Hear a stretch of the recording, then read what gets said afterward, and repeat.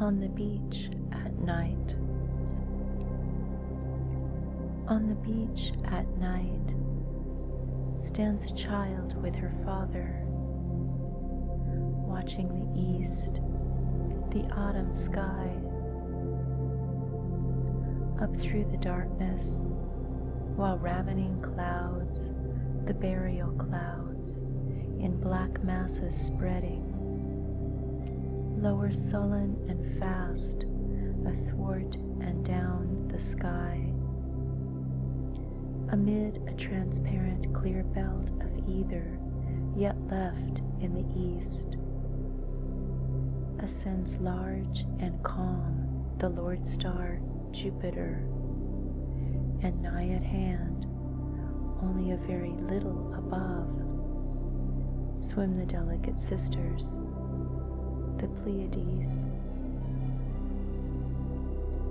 From the beach, the child holding the hand of her father, those burial clouds that lower victorious, soon to devour all, watching, silently weeps. Weep not, child, weep not, my darling. With these kisses, let me remove your tears. The ravening clouds shall not long be victorious. They shall not long possess the sky. They devour the stars, only in apparition. Jupiter shall emerge. Be patient. Watch again another night. The Pleiades shall emerge. They are immortal, all those stars, both silvery and golden, shall shine out again. The great stars and the little ones shall shine out again. They endure. The vast immortal suns and the long-enduring pensive moons shall again shine. Then, dearest child, mournest thou only for Jupiter? Considerest thou alone the burial of the stars? Something there is, with my lips soothing thee, adding, I whisper. I give thee the first suggestion, the problem and indirection. Something there is, more immortal even than the stars. Many the burials, many the days and nights passing away. Something that shall endure longer even than lustrous Jupiter, longer than sun or any revolving satellite, or the radiant sisters, the Pleiades.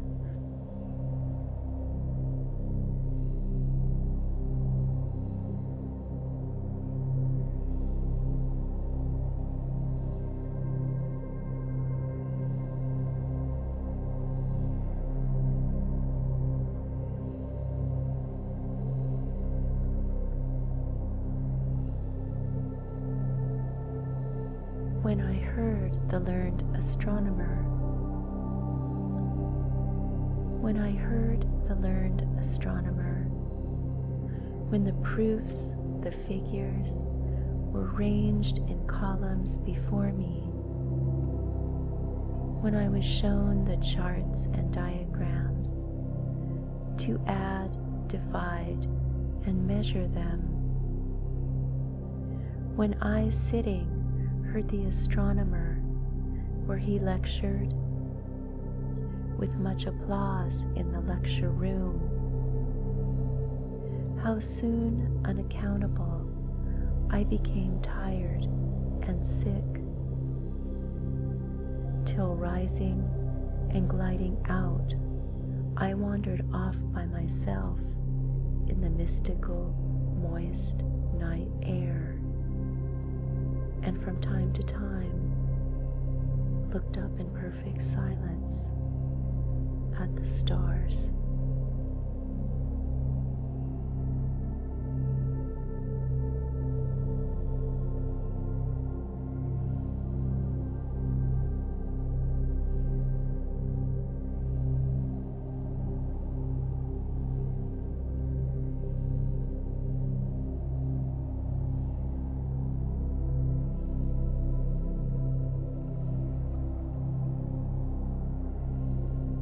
Clear midnight. This is thy hour, O soul, thy free flight into the wordless, away from books, away from art, the day erased, the lesson done. Thee fully forth emerging, silent, gazing, pondering the themes thou lovest best. Night, sleep, death, and the stars.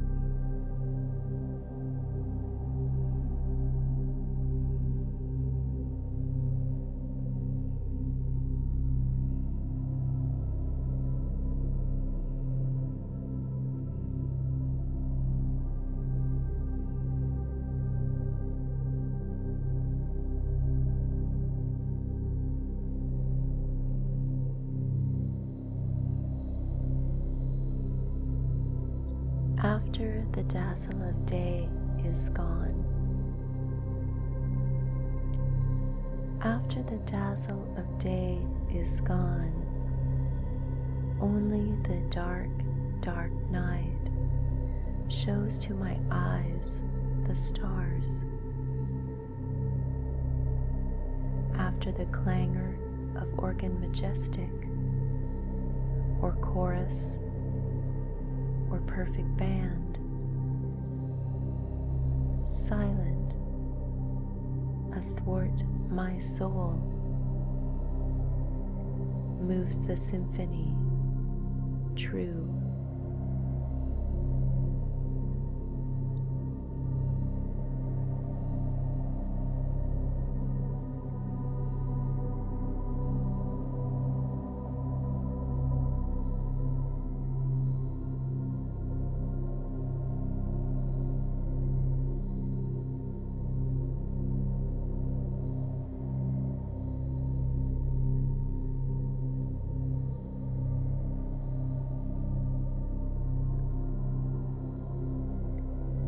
Prairie sunset, shot gold, maroon, and violet, dazzling silver, emerald, fawn,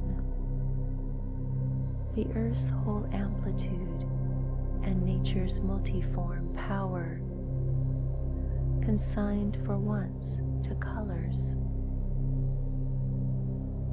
The light, the general air possessed by them, colors till now unknown, no limit confine, not the western sky alone, the high meridian, north, south, all pure luminous colors, fighting the silent shadows to the last.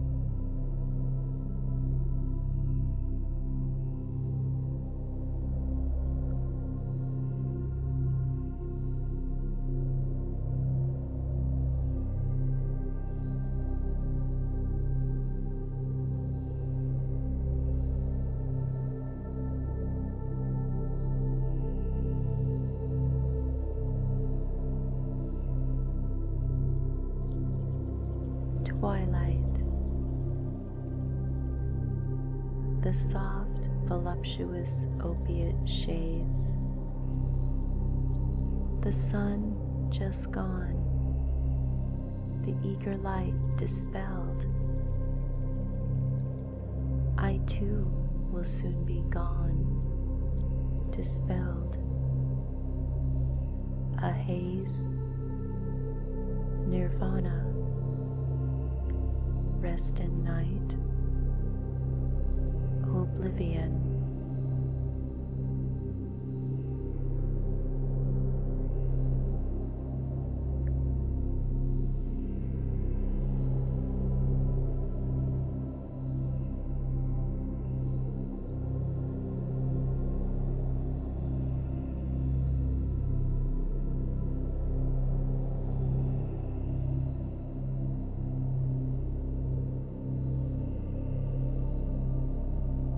Out of the cradle, endlessly rocking. Out of the cradle, endlessly rocking. Out of the mockingbird's throat, the musical shuttle. Out of the 9th month midnight, over the sterile sands and the fields beyond, where the child, leaving his bed, wandered alone, bareheaded, barefoot, down from the showered halo, up from the mystic play of shadows, twining and twisting as if they were alive,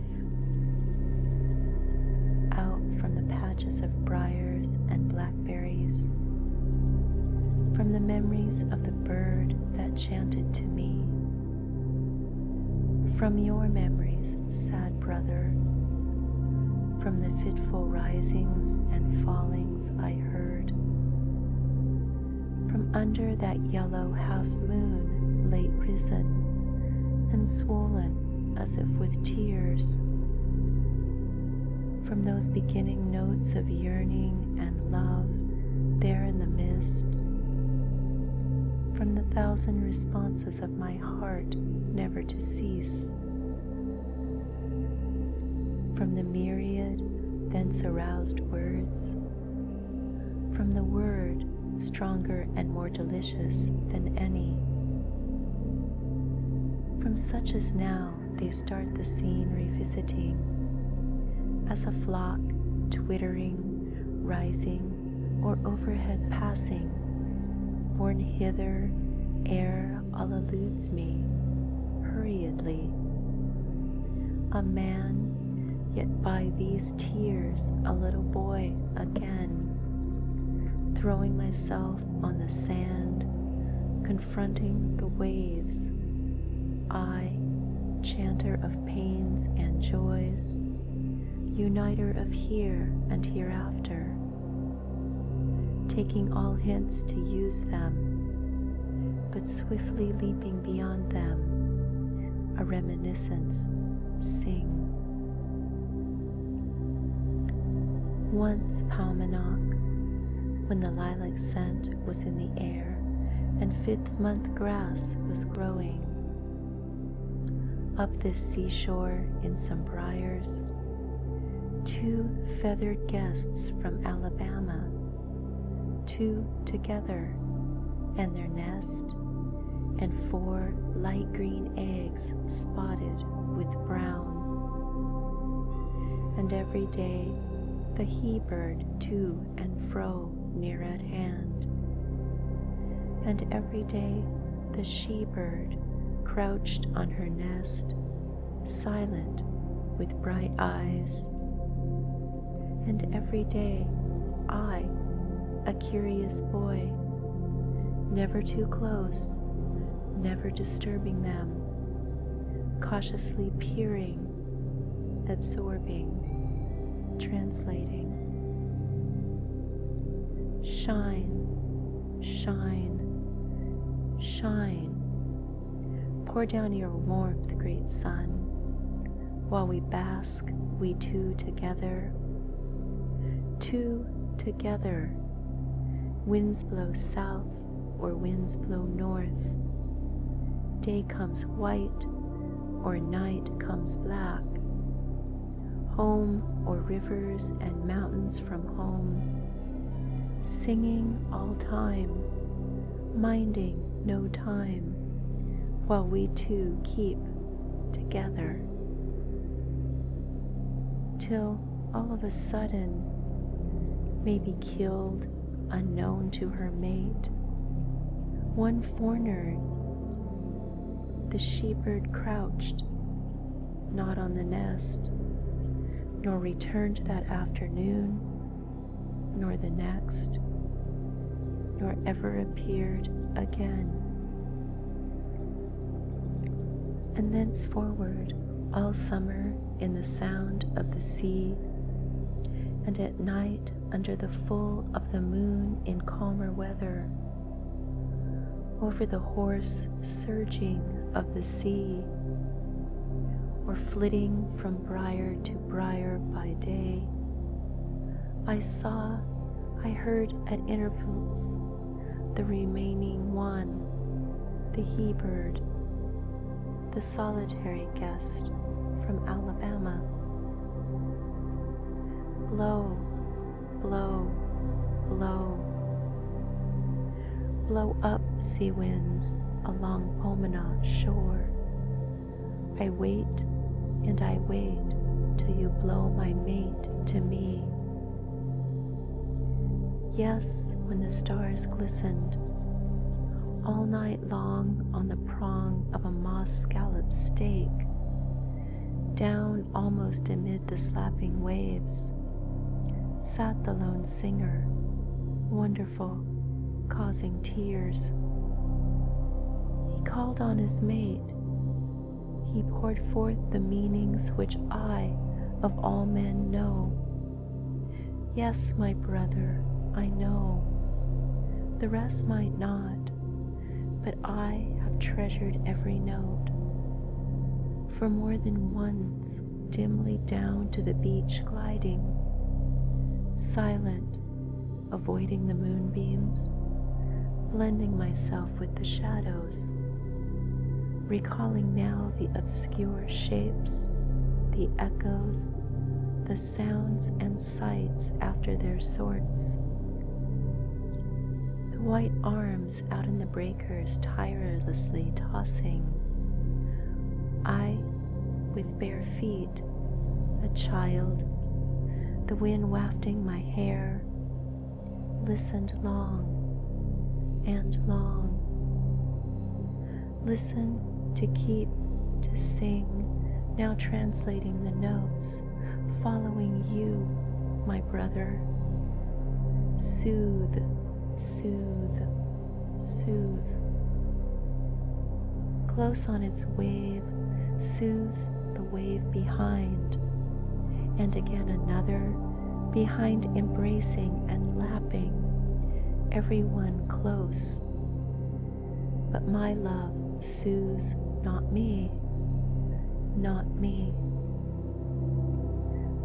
Low hangs the moon, it rose late, it is lagging. Oh, I think it is heavy with love, with love. Oh, madly the sea pushes upon the land, with love, with love. Oh, night, do I not see my love fluttering out among the breakers? What is that little black thing I see there in the white?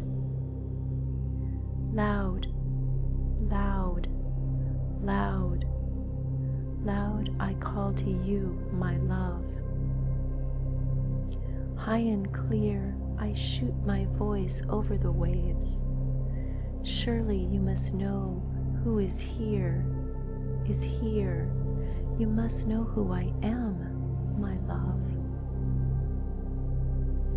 Low-hanging moon, what is that dusky spot in your brown yellow? Oh, it is the shape of my mate. Oh, moon, do not keep her from me any longer. Land, land, oh land, Whichever way I turn, oh, I think you could give me my mate back again, if you only would, for I am almost sure I see her dimly, whichever way I look. Oh, rising stars, perhaps the one I want so much will rise with some of you. Oh, throat, oh, trembling throat, sound clearer through the atmosphere, pierce the woods, the earth, somewhere listening to catch. You must be the one I want. Shake out carols, solitary here, the night's carols, carols of lonesome love, death's carols, carols under that lagging yellow waning moon. Oh, under that moon where she droops almost down into the sea. Oh, reckless, despairing carols. But soft, sink low, soft. Let me just murmur. And do you wait a moment, you husky noised sea? For somewhere I believe I heard my mate responding to me. So faint I must be still to listen.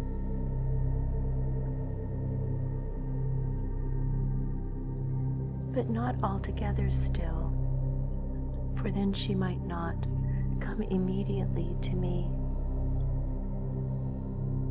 Hither, my love, here I am, here. With this just sustained note, I announce myself to you. This gentle call is for you, my love, for you. Do not be decoyed elsewhere. That is the whistle of the wind. It is not my voice. That is the fluttering of the spray. Those are the shadows of leaves. O darkness, O in vain, I am very sick and sorrowful.